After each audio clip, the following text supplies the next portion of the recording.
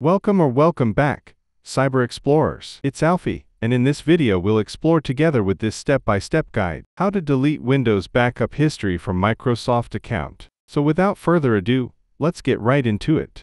To delete Windows backup history from your Microsoft account, specifically the Cloud Sync settings and preferences, follow these steps. Steps to clear Cloud Sync Windows backup data.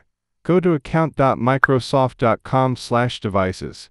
And sign in with your Microsoft account. Scroll to the bottom of the page where it says Cloud Sync Settings. Click Clear Stored Settings. Confirm by clicking Clear again. You might be redirected to the OneDrive Windows Personal Settings page. Click Remove, then confirm by selecting Yes. This process deletes the backup of settings like passwords, language preferences, File Explorer configurations, and app history that Windows syncs across devices. Important notes. This does not delete local restore points or file history backups stored on your PC. It only affects cloud-based backups tied to your Microsoft account. If you want to stop future backups, turn off Windows Backup in Settings, then Accounts, then Windows Backup. And that's it for today. If you found this video helpful, please give it a thumbs up, consider subscribing, and don't forget to activate the notification bell so you won't miss out on any new uploads. Thank you for watching. Until next time.